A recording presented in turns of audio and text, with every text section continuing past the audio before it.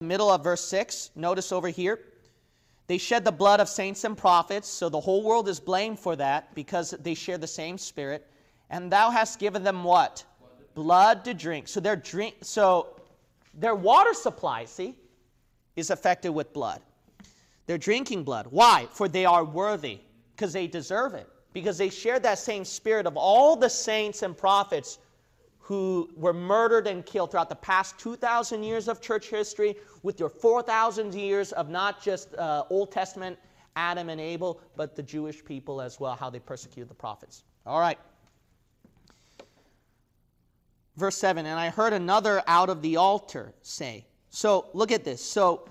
So another voice comes out, and this comes out of the altar. Because remember, up in heaven, there is a temple and there is an altar.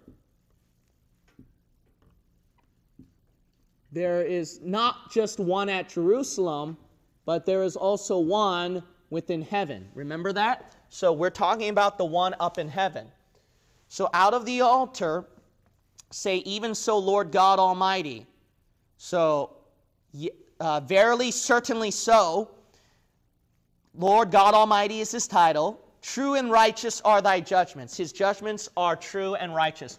Why would the altar say that? Why would it voice it out? Because remember Revelation 8 and Revelation 6, your pastor pointed out to you that the blood of the tribulation saints were held accountable, and they were holding that over the altar. And then when God poured out his judgment, everything poured out of the altar, pretty much, when he was doing those trumpets of judgment. All right, let's read verse 8. And the fourth angel poured out his vial upon the sun. So then now the angel pours out the vial on the sun now. And then notice over here that the sun,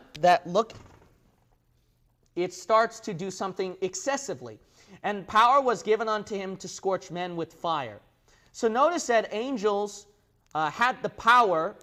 This angel had the power to scorch men with fire. Why? Because he poured the vial on the sun. So imagine the sun where it's already hot enough as it is in some countries, but then that heat just expands even more.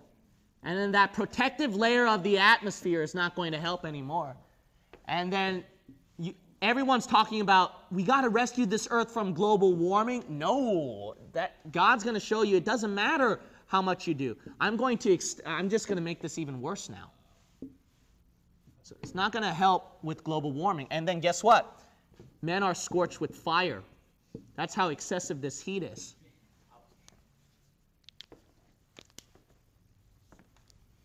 And men were scorched with great heat. Yeah, their skin is all scorched up. They didn't just get sunburnt. They got sun scorched.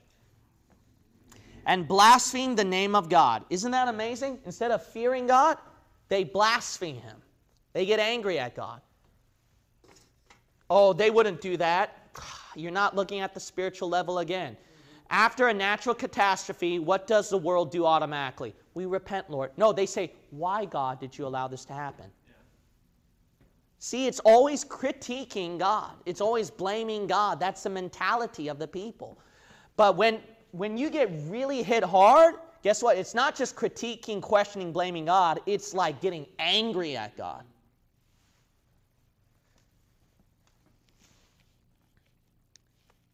So they blaspheme God's own name, which hath power over these plagues. Why? Because God has power over all the plagues. He's the one responsible for giving them the plagues. And they repented not to give him glory. They didn't repent. They didn't give him glory.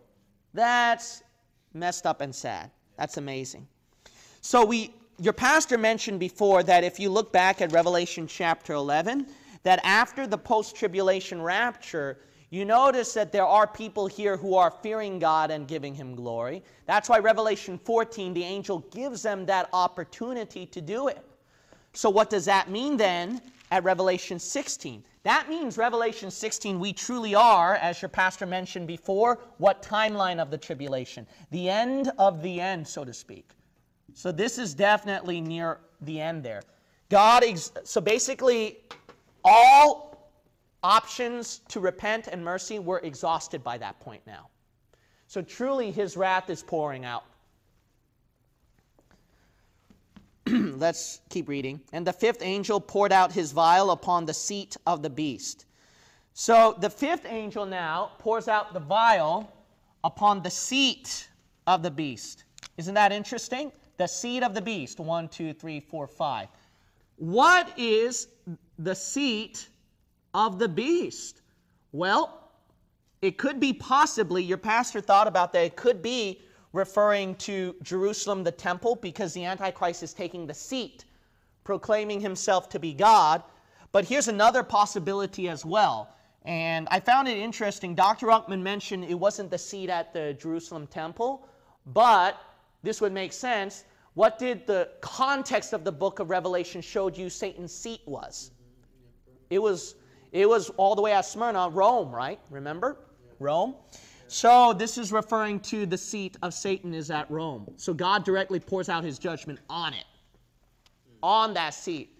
You might say, why would he directly pour judgment on that seat? Because this seat is full of blasphemy. The Pope, in his inscription, Vicarius Filii Dei, when you look only at the Roman numerals, totals down to 666. And I also heard that Muslim inscriptions or something that has to do with Muhammad is also connected with that seat in some way as well, which is interesting. But see, that's why this seat is full of blasphemy. It's a seat full of blasphemy. So then the Lord pours out his judgment directly on that seat.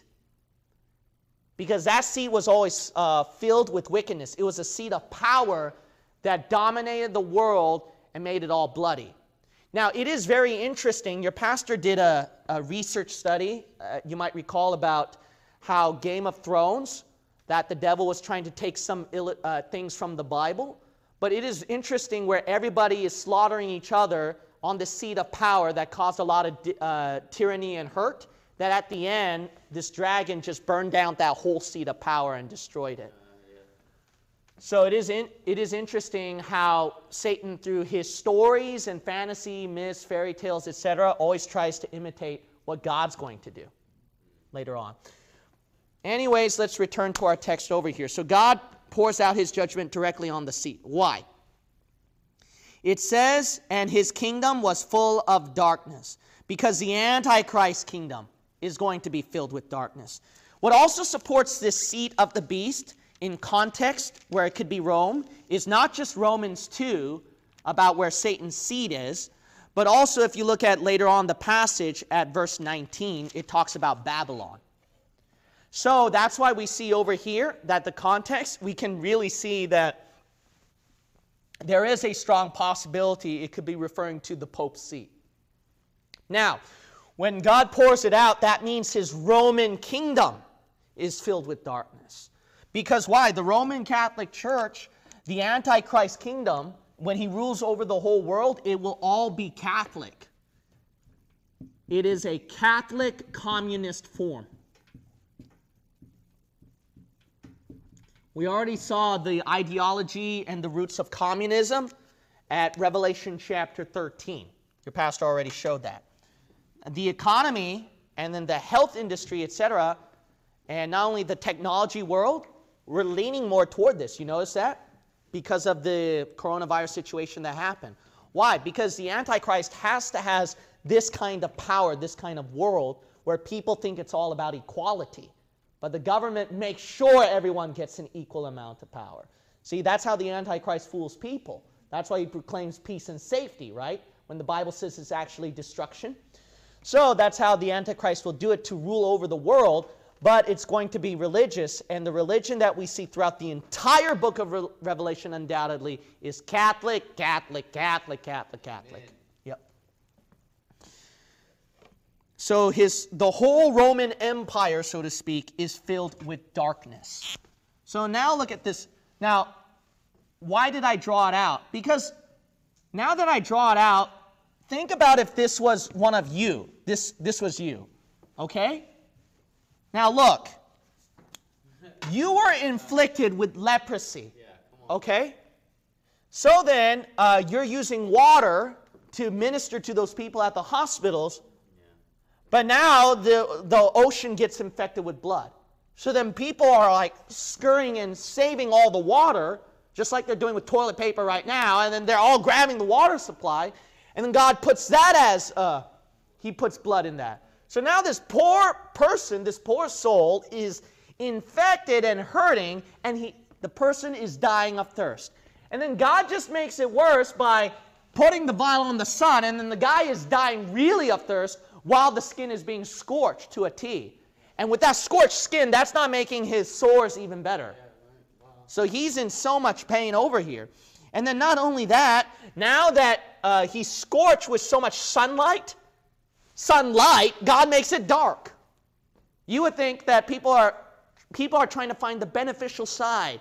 Well, the sun, with so much solar energy, it could help our world, perhaps. But no, the Lord just puts so much darkness. The Lord's not giving them a break. No escape.